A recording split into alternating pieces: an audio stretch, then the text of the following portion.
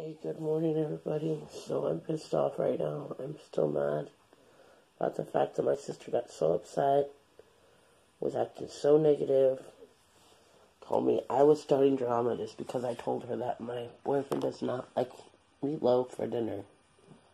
Because I guess that was what she was going to prepare for the meal on Monday.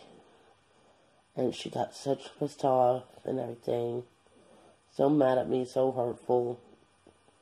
And yesterday I honestly wanted to kill myself because of it.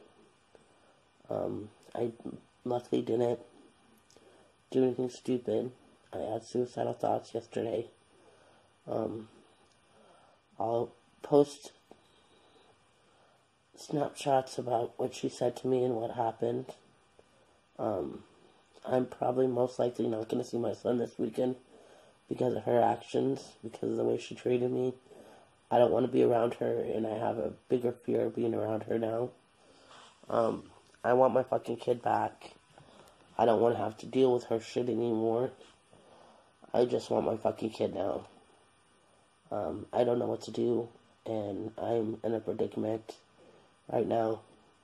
I definitely do not want to be around her, and at all, and now that my boyfriend's going to be working weekends sometimes, I don't know what I'm going to do. I definitely do not want to be around her at all.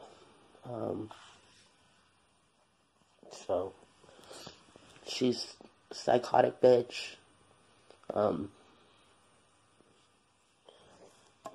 Who's always blowing stuff out of proportion and being rude. So anyways, thumbs up and subscribe. I'll do the Snapchats at the end of this video. Alright, love you guys. Bye.